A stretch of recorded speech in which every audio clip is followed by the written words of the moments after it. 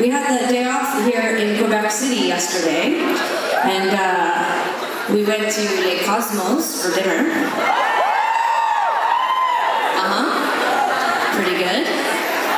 Pretty good. We went to Valcartier Park and we rode on the tubes and the, yeah, we went to that place. You know what I'm talking about?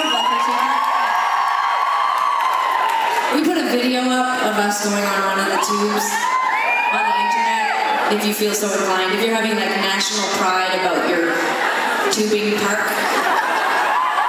Honestly, you know, I don't usually swear. I'm quite a clean-mouthed person, but it was really fucking fun.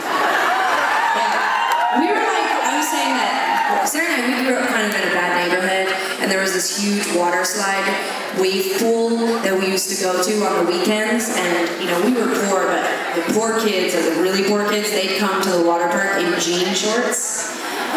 We were like those kids yesterday.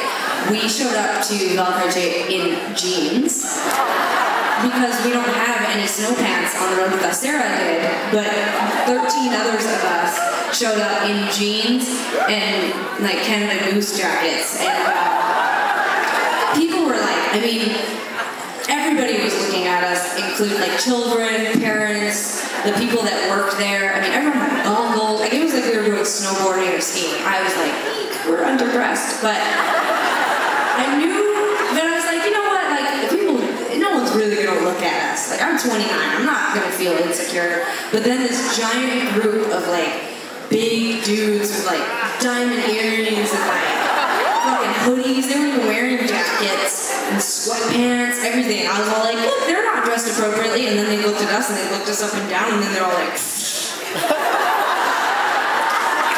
and I was